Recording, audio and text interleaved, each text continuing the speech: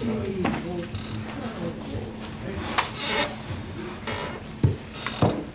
raise your right hand. Do solemnly state that the testimony you may give in the cause now pending before this court shall be the truth, the whole truth, and nothing but the truth, so help you God? Yes, I do. Thank you, sir.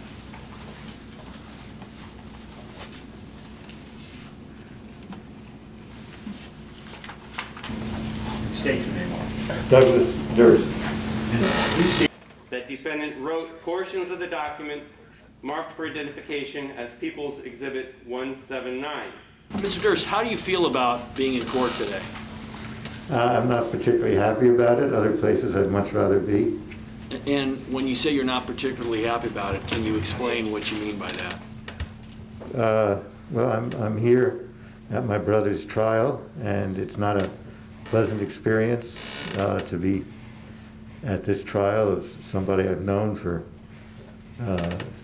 76 years now, and it's very difficult from many points of view. Exhibit sheet that correlates the exhibits from the video to the exhibits at this trial. Do you recognize this person here? My brother Bob, yes. Indicating the defendant, Your Honor? Yeah. Growing up, how did your brother treat you? He treated me miserably. He would fight with me every chance. He would embarrass me at every opportunity. And it was a very difficult relationship. And do you recall when he called you, what was his demeanor? It was his tone. It was very neutral, and there was no great anxiety in his tone. Did that seem unusual to you at the time? It seemed a little strange, yes.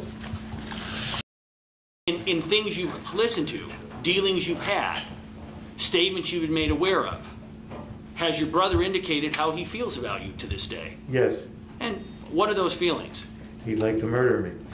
And are you aware of your brother, in fact, making calls from Pennsylvania discussing that very subject? I am aware of that, yes.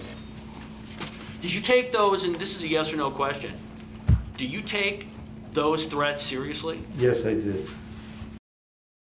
And even in terms of your coming to court today, did you come with security that you had hired?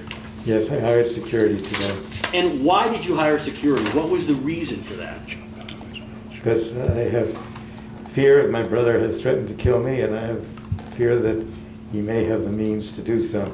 And in terms of the security that you've hired and the concerns that you have, do they expressly relate back to the fear of your brother? Yes.